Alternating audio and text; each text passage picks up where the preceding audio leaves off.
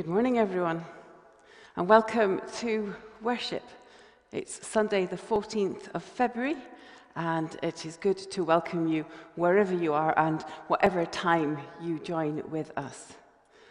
This again today, if you are watching at around 10:30, we will be having our coffee and catch-up hour beginning at 11 a.m. And that is via Zoom. If you are in receipt of the Worship at Home sheet, you will have the Zoom link for that. And if you've joined us on any previous weeks, it's the same link that we've used before. But if you're joining us for the first time today and you don't have the link, if you put a note on the church Facebook page or send me an email, and I will share that link with you.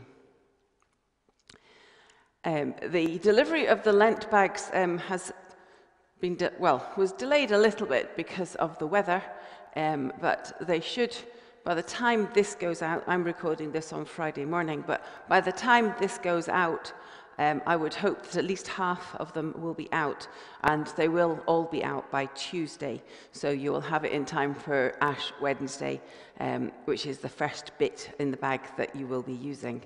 So if you haven't yet got it, you will be getting it, so don't worry about that. The Lent Bible Study and Discussion Group is going to begin on Thursday, the 25th of February, again on Zoom. We have a good list of people, and I will be sending out the Zoom link and all the information about that during the week coming. So if you want to join and you haven't told me yet, then let me know as soon as possible. But we do have a lot of people wanting to be part of it this time, so that's really encouraging. So that again is starting on the 25th of February, and we're going to have time reading and discussing Jesus' last phrases, the words he spoke from the cross. Our worship team will be meeting this week on Thursday the 18th, just to discuss the way we're doing worship at the moment and all of those sorts of things. So that's just really for your information. We're also planning a spring edition of the Westwards magazine, which will be available via email or in print before Easter. If you've got news stories or information that you'd like to share with us all, please let Karen know. The deadline for entries is the 9th of March. The midweek worship service at Larbert East is up and running again, but is live streamed because, of course, we're not allowed to worship in church together at the moment. But that's every Thursday morning at 11:15. On their YouTube channel, and I will be leading that service on Thursday the 25th. Today, you have a treat. We have a treat. My good friend, the Reverend Marcy Glass, is the senior pastor at Calvary Presbyterian Church in San Francisco, and she is preaching today. She has shared a Transfiguration sermon, and that will be there for all of us to enjoy and to reflect on. So my thanks to her for being willing to share that, and thanks also go to John and Anne for our prayers today. We're going to pause now as we listen to our introit.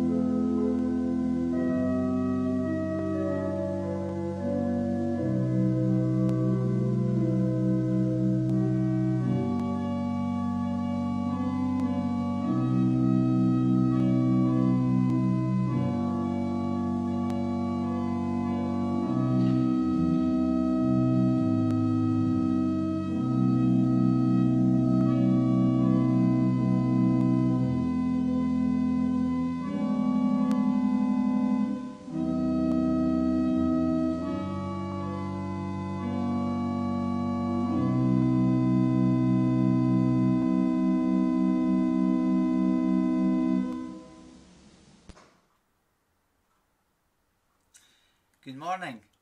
Let us join together in our opening prayer. Let us pray. This day, as are all days, loving God, is the day to worship you.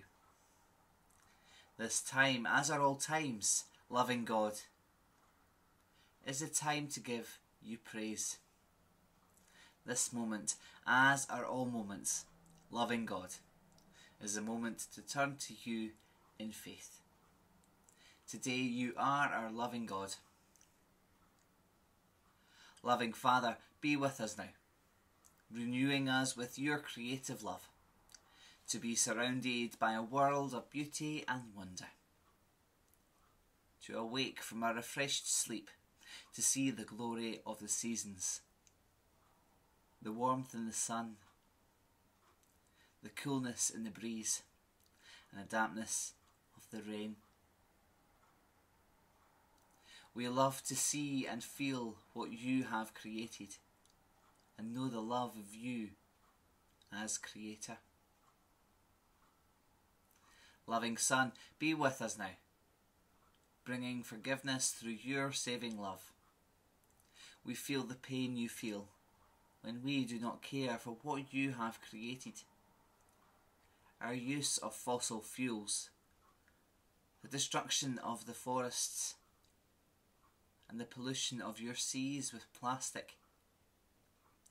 All of this for our own gain and not for your glory.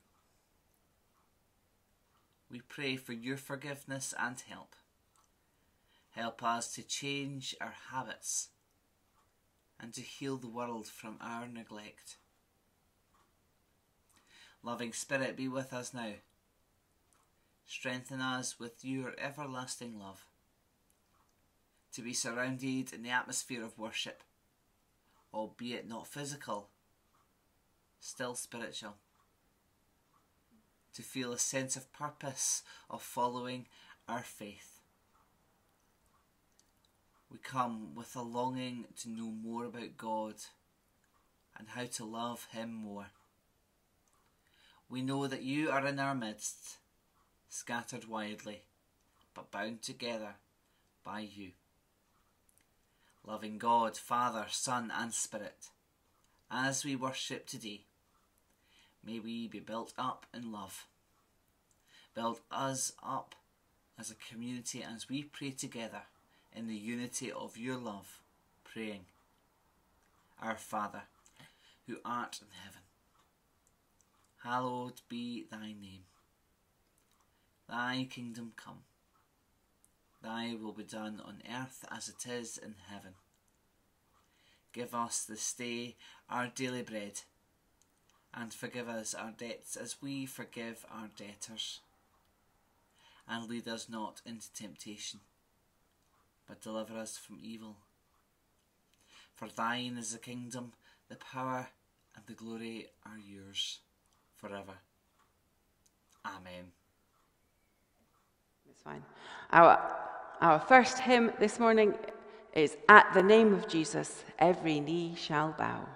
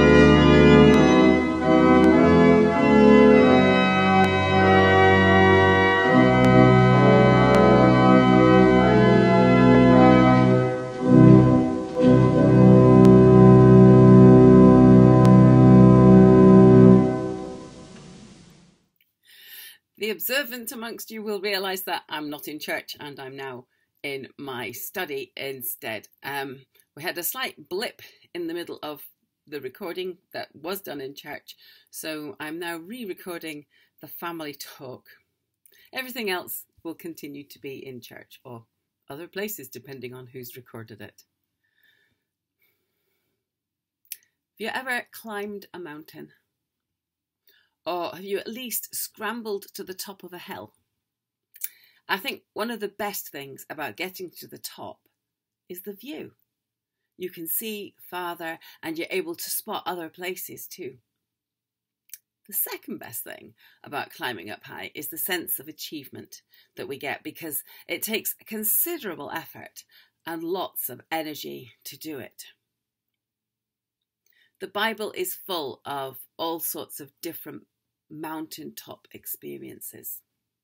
Times when the old prophets climbed up high so that they could get closer to God or spend time communicating with God. Today's Bible story tells of a mountaintop experience that is considered so important that we tell the story every year.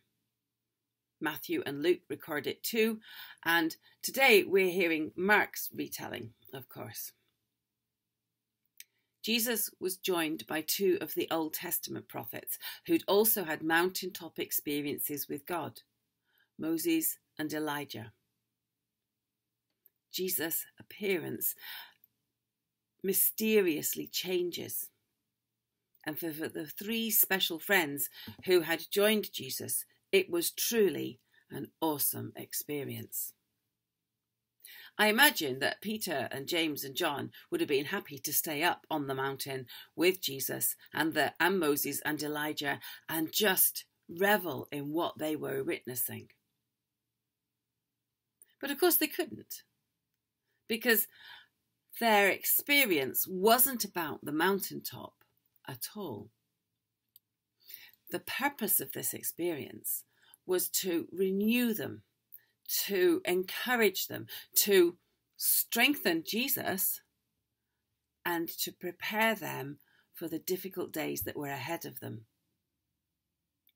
So Jesus, after they'd had witnessed this extraordinary experience, seen the prophets, heard God's voice confirming again who Jesus really was, finally Jesus takes them back down the mountainside, getting ready for the days that lay ahead, from the top of the mountain to the valley below. See, we all need mountaintop experiences from time to time. Whether it's a holiday up in the hills, or maybe actually what you need is not a mountain but the sea. Whatever it is, taking a break from the ordinary and taking ourselves to somewhere extraordinary helps us to cope with all of the stress and the pulling of every which way that ordinary life gives us.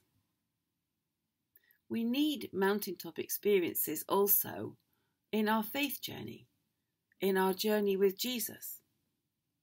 We need those experiences because they renew us for difficult tasks that we face, so that we're able to be our best, to do our best as we follow Jesus every day. Let's pray for a moment. We thank you, God, for showing us the long history and bright future of your people, from Moses through to Elijah, to Peter and James and John, to us. Help us to find confidence in those stories of old, that we can better follow you in our lives, that we can love each other, that we can be kind to each other, and that we are able to love you every day of our lives. Amen.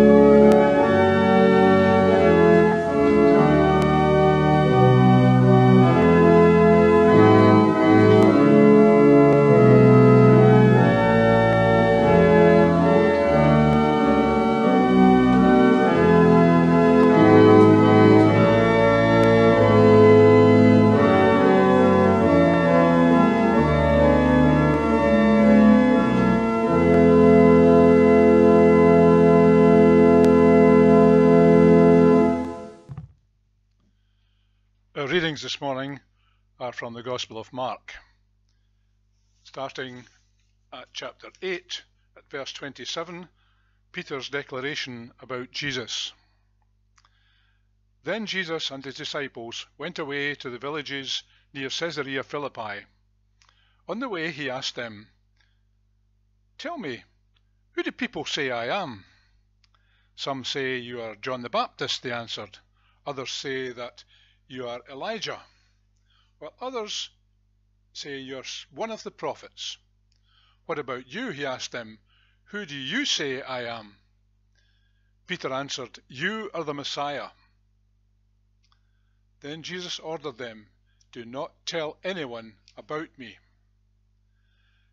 Then Jesus began to teach his disciples, "The Son of Man must suffer much and be rejected by the elders, the chief priests, and the teachers of the law.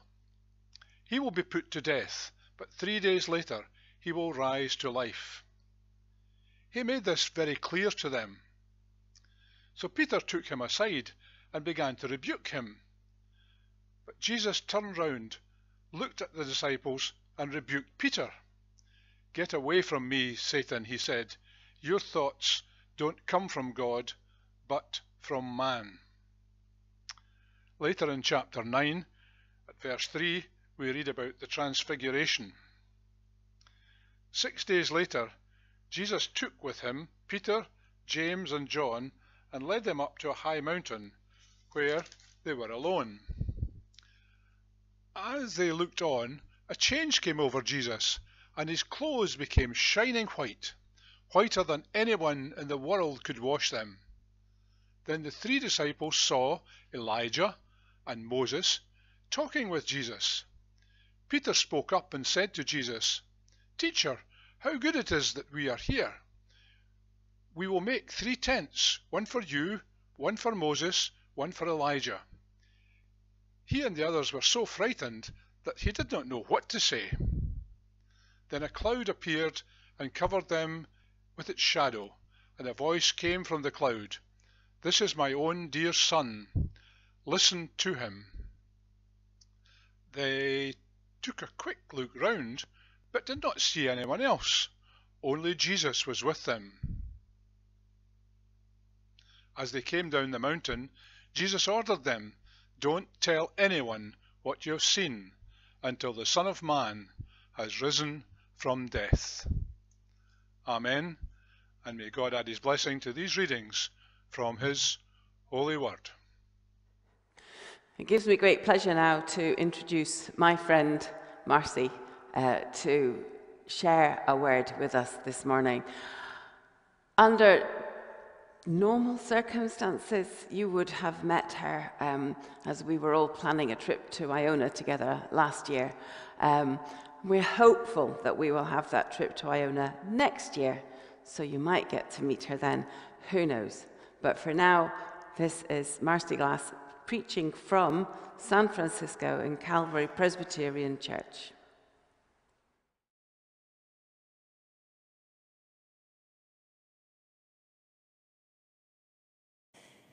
Today is Transfiguration Sunday, and each year before we enter the season of Lent, and as we leave the season of Epiphany, we spend some time looking at the texts of Jesus' Transfiguration, when he takes a few of his disciples and goes up on the mountainside. Matthew, Mark, and Luke each tell a story a little differently, and this year the lectionary gives us Mark's account. For Mark, this story is about identity. Jesus asks his disciple who people are saying he is. "Some say Moses, some say Elijah," they tell him. "Who do you say that I am?" he asks. And Peter says, "You are the Messiah."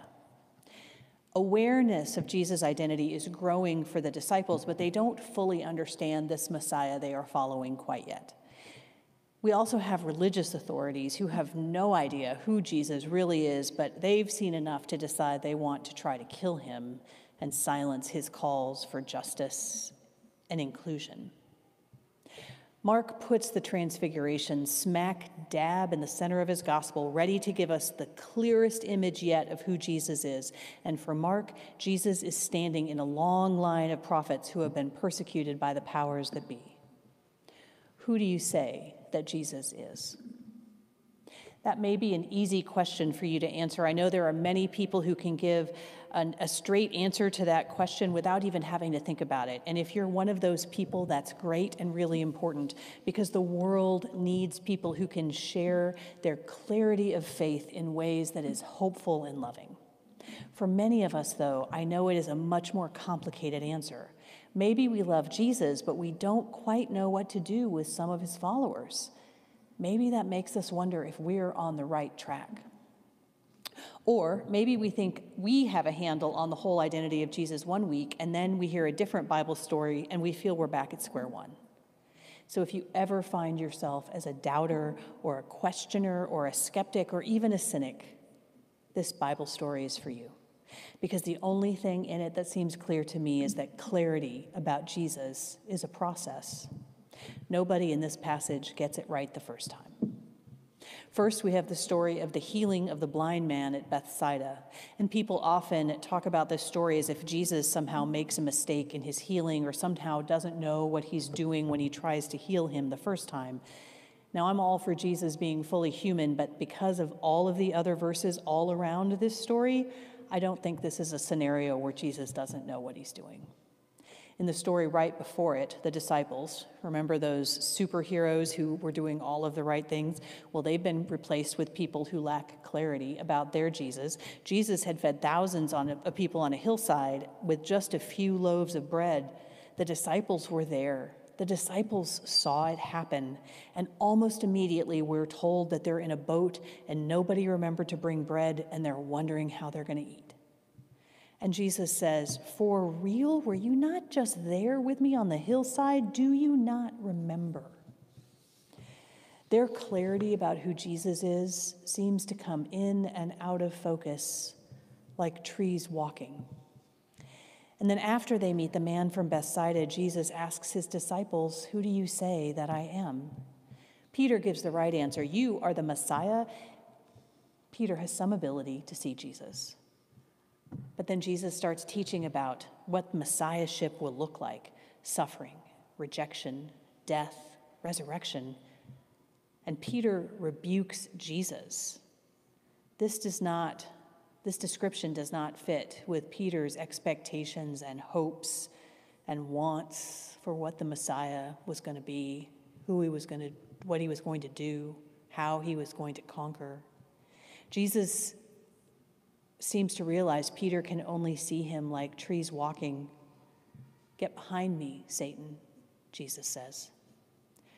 I always hear that rebuke of Peter as a harsh thing. It's the last thing I ever want Jesus to say to me.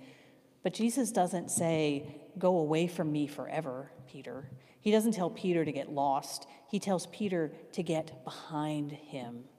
Peter doesn't have true clarity about Jesus yet. He has to keep following. "If anyone wants to become my follower, let them deny themselves and take up their cross and follow me."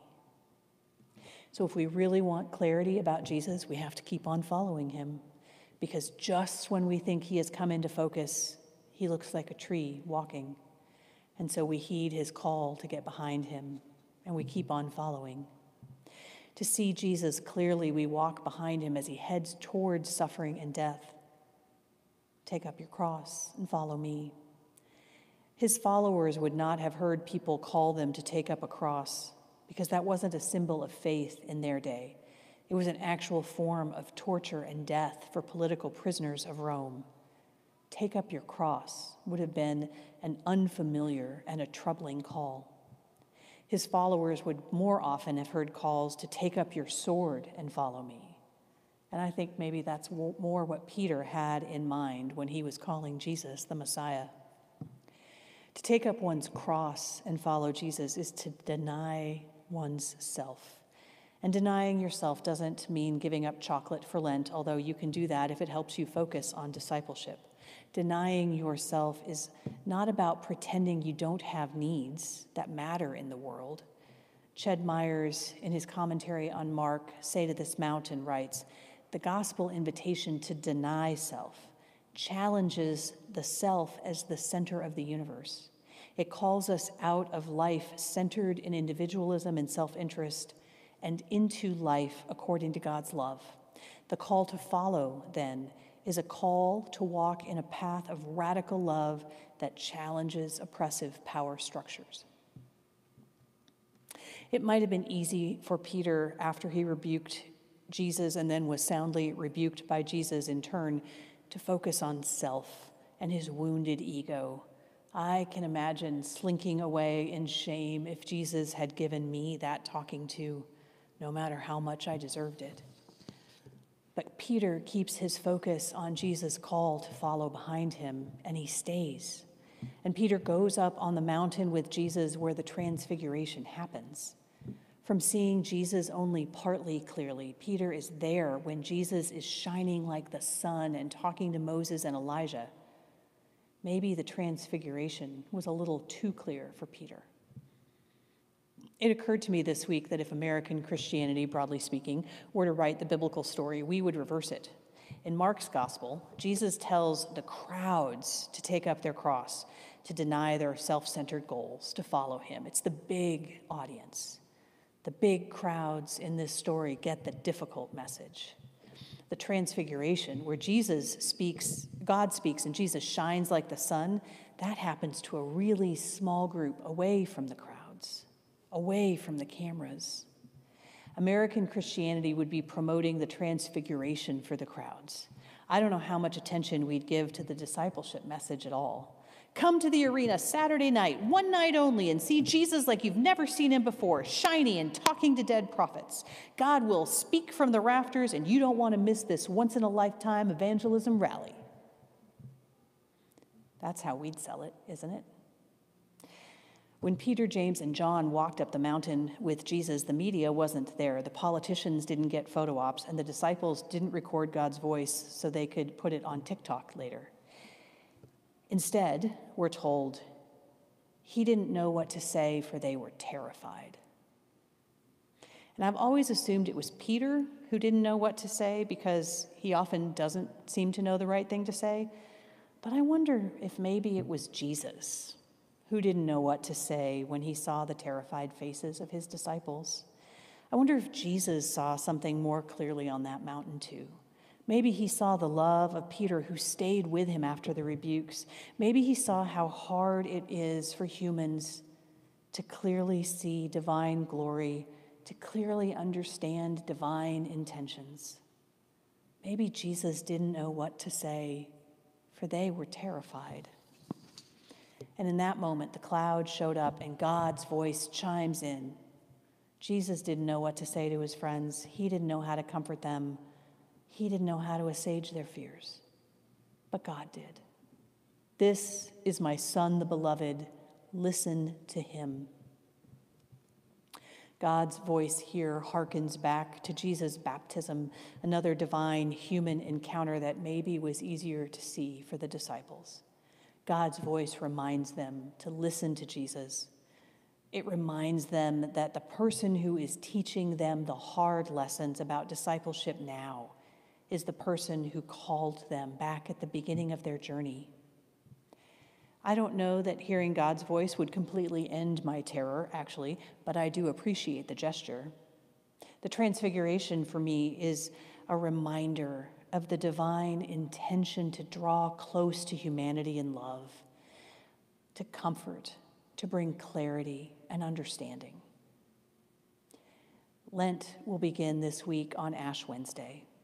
Lent is a season of preparation, approximately 6 weeks of time for us to prepare for Easter, where we deny our self-centered concerns and take up God's call for radical justice and love.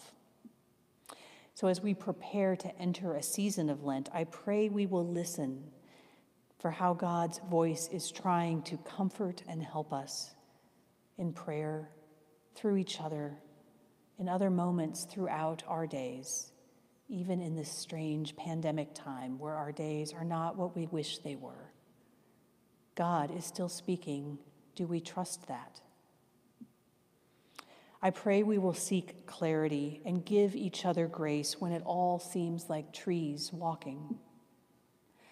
Our journey now is down the mountain, following Jesus headed for the cross, and on our journey of discipleship. So blessings, friends, on this journey. Amen.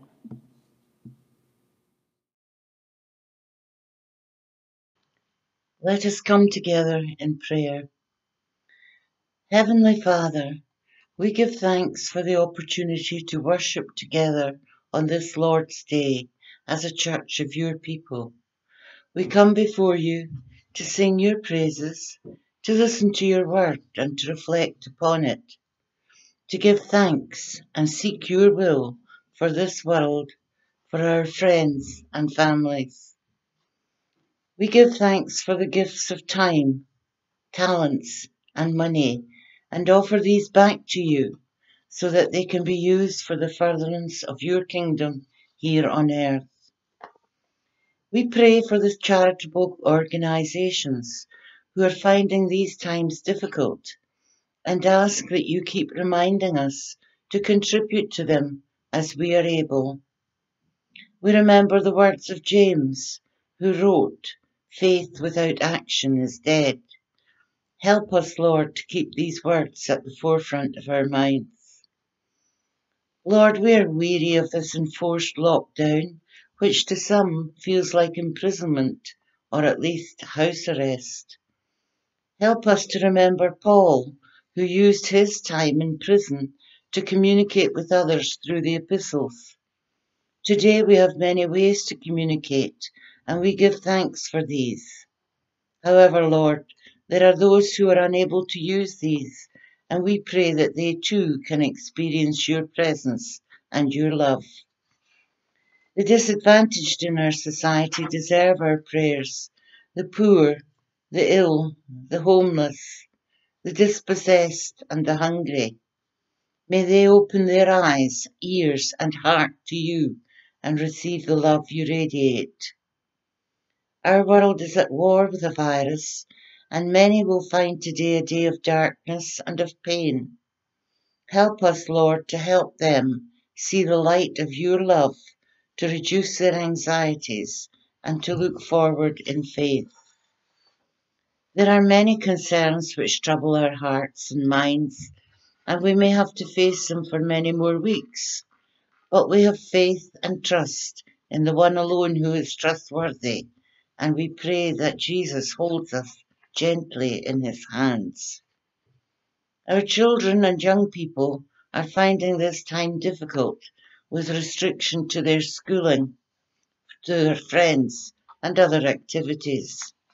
Lord, we pray that they are not disadvantaged by these extraordinary times, and we give thanks for teachers, parents and guardians who are giving of their time and talents and energy to provide schooling and recreation for the young. Likewise, Lord, we give thanks and ask your blessing on those who have soldiered on throughout the pandemic, providing care in hospitals, care homes and elsewhere. For those who are grieving, we offer our prayers in the hope that they will be surrounded by your love. The whole world is affected by this virus, and we are aware that healthcare deficiencies, adverse weather, political unrest will influence what can be achieved in many countries. We pray that the people of the world are supported by caring governments, scientists, and carers. Lastly, Lord, we pray for our congregation, that we might soon meet again and walk in the way of truth and love. Our prayers are made in the name of Jesus. Amen. Our final hymn today celebrates the fact that Jesus became bright and dazzling high on the mountain. Shine, Jesus, shine.